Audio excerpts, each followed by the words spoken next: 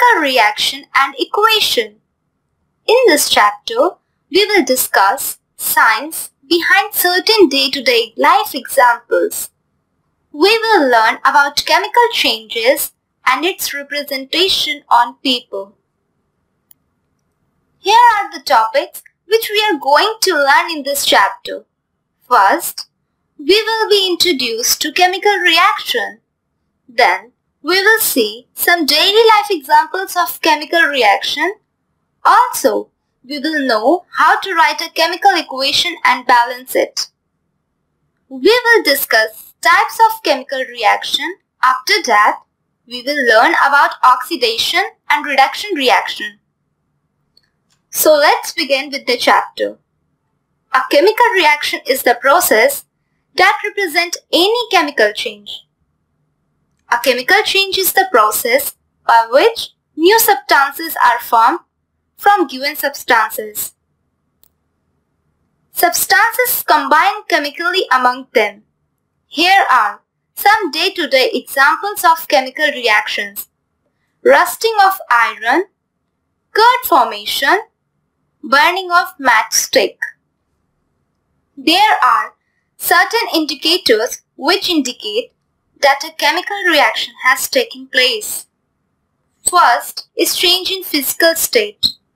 It means that there is a change in physical state of the substances reacting with each other. The product formed may differ in the physical state compared to the reactant. Next is change in temperature. The temperature may change when chemical reaction takes place. It may increase or decrease. Change in color in other indicator. The color of product formed may differ from the color of reactant. In rusting of iron, color of iron changes to reddish brown. The reaction can also be indicated as evolution of gas. A gas is evolved as a product of certain reactions. The presence of gas can be deducted by its smell, bubble formation, or certain type of chemical changes. A chemical equation is the symbolic representation of any chemical reaction taking place. A skeletal chemical equation is a chemical equation giving a rough idea of the chemical reaction. It consists of chemical symbols of each substances reacting and formed. Reactant are the substances reacting are symbolized in left hand side. Products are substances formed after reaction symbolized in right hand side of the equation. Now we will understand how to write a chemical equation of a chemical reaction. Here is a chemical reaction taking place. Magnesium is burning in presence of oxygen and gives a white powder named magnesium oxide. Let's understand how to write a proper chemical equation for this process. First, we write the skeletal equation for the reaction. As we know, Mg is the symbol of magnesium and O2 is a symbol of oxygen gas. Both of them are reactant. The product of the reaction is magnesium oxide, MgO, a white powder. So this is a skeletal equation. But this is not a proper way to write a chemical equation. By conservation of mass, the number of atoms of each element participating in reaction should be equal in both reactant and product side. But as you can see, the number of oxygen atom is not same in both sides. If we put coefficient 2 to magnesium oxide, the number of oxygen atom is same, that is 2 in both sides. But magnesium is unbalanced in this process. It is 2 in reactant side and 1 in product side. If we put coefficient 2 to Mg in LHS, we can see both atoms. Magnesium and oxygen are balanced. In a chemical equation, information regarding physical state is also added. Generally, in order to balance a chemical equation, we need to start with atoms maximum in number. Remember, balancing equation means balancing number of atoms. We use S for solid, L for liquid, G for gas, AQ for aqueous to indicate the physical state. Sometimes, to make a chemical equation more informative, we need to add some information regarding the chemical process like catalyst required, presence of any important factor regarding the reaction. Here, in photosynthesis, the presence of sunlight and chlorophyll is required, which has been mentioned here in the equation.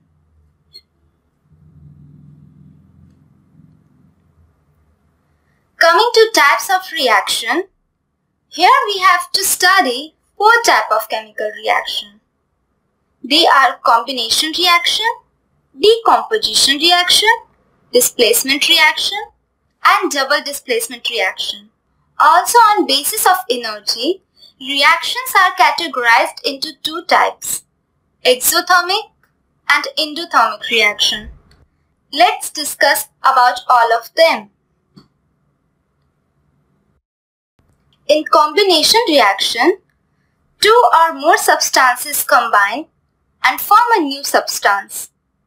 For example, quicklime, which is a calcium oxide, is reacting with water to give calcium hydroxide, which is known as slaked lime. We can write proper balanced equation for the process.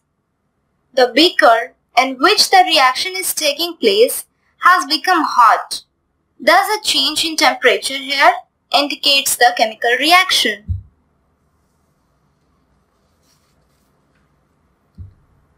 The reaction in which a substance decomposes into 2 or more substances is known as decomposition reaction.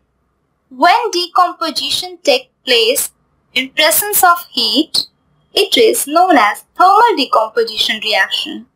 There are 3 types of decomposition reaction we have to study. First one is thermal decomposition. Ferrous sulfate decomposes in ferric sulfate, sulfur dioxide and sulfur trioxide. Here we have a balanced chemical equation. 2FeSO4 when heated gives Fe2O3 and releases gas SO3G plus SO2G. The reaction is signified by presence of sulfur dioxide. Its presence can be felt by very bad smell. That is the smell like rotten apple. The decomposition done by passing electricity is known as electrolytic reaction. The water is decomposed into hydrogen and oxygen gas. Sunlight decomposition is decomposition reaction taking place in presence of sunlight. Silver chloride is decomposed into silver metal and chlorine gas. Here is the balanced chemical equation for the reaction. 2AgCl solid in presence of sunlight gives 2Ag solid and Cl2 gas is released. The white color of the silver chloride turns grey due to formation of silver metal. This reaction is used in white and black photography. In displacement reaction, as the name suggests, one element displaces another from its chemical compound. Iron reacts with copper sulfate solution. New substances iron sulfate is formed. Here is the chemical equation for the reaction. Fe solid plus CuSO4 aqueous will change into FeSO4 aqueous plus Cu solid. A brown layer of copper formed over iron nil. It is the copper metal displaced from CuSO4. The displacement takes twice in double displacement reaction. Exchange of ions between the reactant takes place. Sodium sulfate aqueous solution react with barium chloride solution, form sodium chloride solution, and insoluble salt barium sulfate. Here is the equation for the reaction. Na2SO4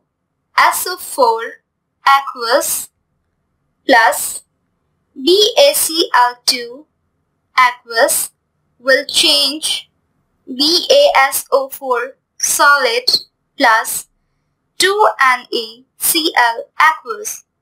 The insoluble compound formed after reaction is known as precipitate.